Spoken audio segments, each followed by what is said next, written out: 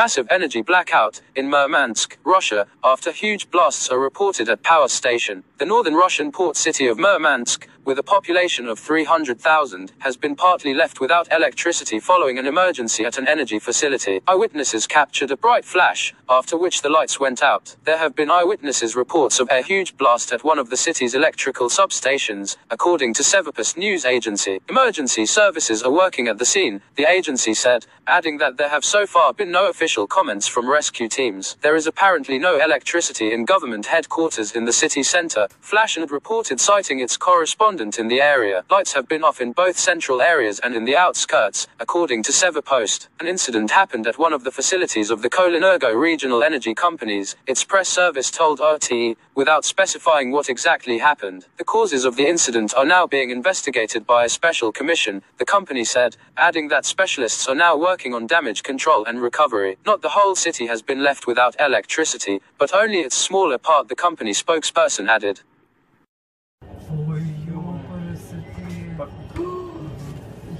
Они что, не могут из сети ничего там выключить или что? Пожарка куда едет, да, сама не такие.